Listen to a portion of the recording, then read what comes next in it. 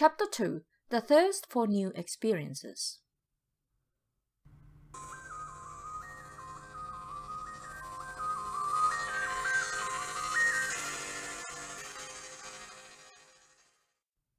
The lowest of servants, the daughter of the false prophet, Elaine, will become the dinner whip and give birth to our next Messiah. Whoever sires this child is bound for greatness. These are my dying words.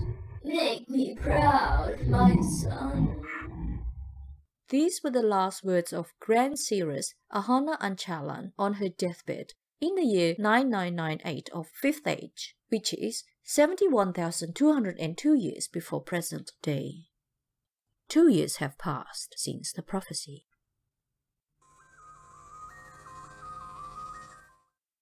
Arila, wake up!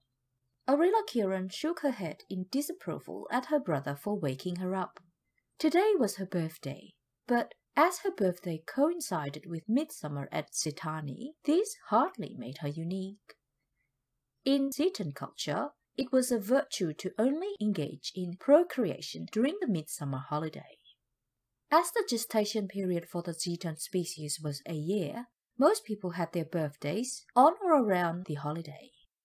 Arila looked at her brother, Kalo, whose blue skin glittered from excitement. "Happy birthday, sister," Kalo Voltron chirped. "Cut it out, Kalo. You only woke me up so that I could wish you a happy birthday as well," Arila snapped. "You only turned 200 once. How does it feel to reach adulthood?" Kalo teased. Arila paused to think. What did she feel? She felt that the Zetan society wasn't enough to quench her thirst for new experiences. She wanted to experience something different, a community that wasn't inhibited by the strict adherence to ancient laws, a society where you could celebrate birthdays any day of the year. "I feel that I would enjoy my birthday more if I didn't share it with half the people in our capital," Arila exclaimed. "Shush! That's blasphemy.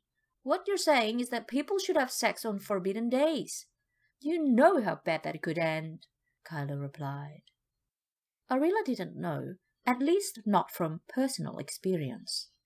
The justification for the rule was to avoid overpopulation, as this would drain the Zeto crystal and force the Zetans to use unclean energy sources.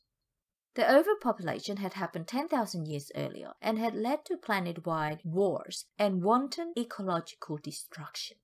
The planet and the Zetans had recovered since then, but the myths of that terrible period were crucial for the Zetan civilization. "I know what happened at the end of the 4th Age, but the Grand Cleric's solution is dumb. Why don't we find a way to enjoy sex without causing overpopulation?" Arila asked. "What are you talking about? Copulation without the probability of conception is against the natural order," Kalo objected. "What about lowering the probability? Would that be outside the natural order?" Arila asked. I don't know. I'm not as obsessed with sex as you are. At least you'll get to experience sex today, since you have reached adulthood," Kylo teased. "Shut up, Kylo.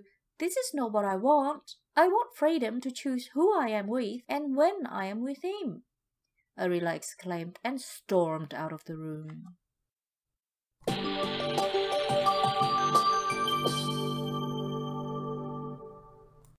Arila was sitting by a waterfall in the wilderness, overlooking the Zetan capital of Runesia. She felt ambivalent. Today was the first day she was allowed to experience sex after a century of abstinence. The Zetan species had a lifespan of 1,000 years, with their fertile period being between 100 to 600 years of age. The law stated that only individuals aged between 200 to 500 could procreate, only during Midsummer Eve. This rule ensured that the population remained constant so that Zetan could remain a pristine paradise. While there was no penalty for having sex outside the allowed period, conceiving at the wrong age or time of the year was a crime that led to banishment. Arila's friend Podixa had fallen to the temptation a century earlier, and she was now living with her son on Desierto 2, which was a barren world 50 years' travel away. Would she risk this for the fleeting pleasure of physical contact? When thinking of Podixar, Arila wondered why there were no other beautiful worlds like Zetani in the Milky Way galaxy. The Zetan law stated that only planets that had Zeto crystals could host naturally occurring life, which was the reason for Zetani's uniqueness. Zetani was the only planet with a natural ecosystem in the known universe. Yet, the Zetans had only explored worlds within a 50 light-year radius of Zetani. As the diameter of the Milky Way galaxy was 200,000 light-years, there was bound to be other planets with rich ecosystems in the galaxy. However, how would she ever reach them in her lifetime? Arila didn't know the answer to this question, but she did know one thing. She wouldn't lose her virginity tonight. As she was single, the Zetan Genome Masters had matched her with a 398-year-old Zetan man called Xiaoliap. While the Masters claimed they would be compatible, Arila felt nothing but disdain for the old and uninteresting fellow. "I'm not sleeping with him. I'd rather wait another year," Arila thought and messaged Xiaoliap via a hologram. "Xiaoliap, I'm sorry, but I feel ill and I cannot make it to Mansion Island tonight. I hope you'll have an enjoyable summer solstice." Having sent this message, Arila went home to sleep through an uneventful midsummer.